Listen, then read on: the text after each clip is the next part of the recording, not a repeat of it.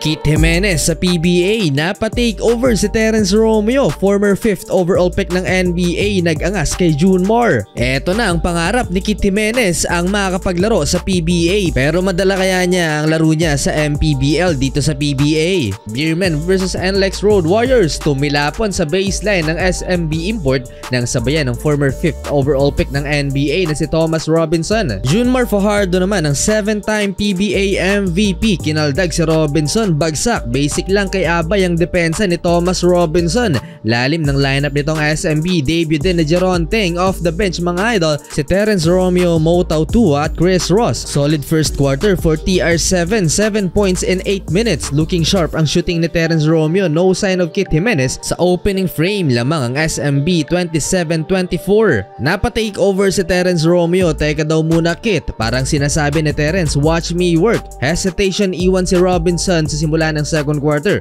After niya, nagtala pa ng back-to-back 3-pointer sa TR7 at lumalaki na ang lamang ng Beerman. Kayod kalabaw ang NLEX Import, 19 points at the half para kay Thomas Robinson. Last 2 minutes nang biglang napa-take over naman si Ivan Aska, ang import ng SMB. Magkakasunod ang naitala niyang puntos para sa San Miguel Beerman. Tinapos ni Terrence Romeo ang first half sa isang 3-pointer, 19 points for TR7 sa loob lang ng 16 minutes na playing time at may 4 assists. 62-47 halftime lamang ang SMB. 4 of 4 from distance si Terrence Romeo.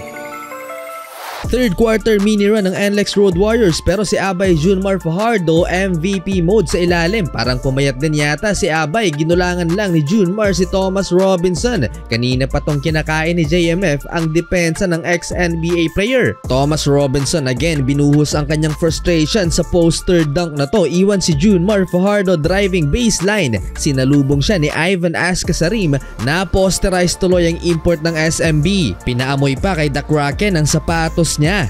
Nagka-holding hands pa si Abay at NLEX Import. Ganda na sana ng move na to ni Terrence Romeo, na airball nga lang. Nabura ang 19 points na lamang kanina ng Beerman. 29 points na si Thomas Robinson at wala pa ni isang local player ng Road Warriors ang umabot ng double-digit scoring. Buhat malala, 82-74 lamang na lang ng 8 ang SMB. Kala siguro nitong si Thomas Robinson pumapatol sa pakikipag-trash talkan si Junmar Fajardo. Inangasan si Abay mga idol. Start of fourth quarter, naging 2 na lang ang lamang ng San Miguel Beerman, 84-82. Pero sumagot si CJ Perez ng 2 3 at isa rin kay Chris Ross. 3 straight threes para sa SMB. Lobo ulit ang lamang ng Beerman. Last 5 minutes ng fourth quarter, Terrence Romeo putting on a show, breaking ankles mga idol, 97-89.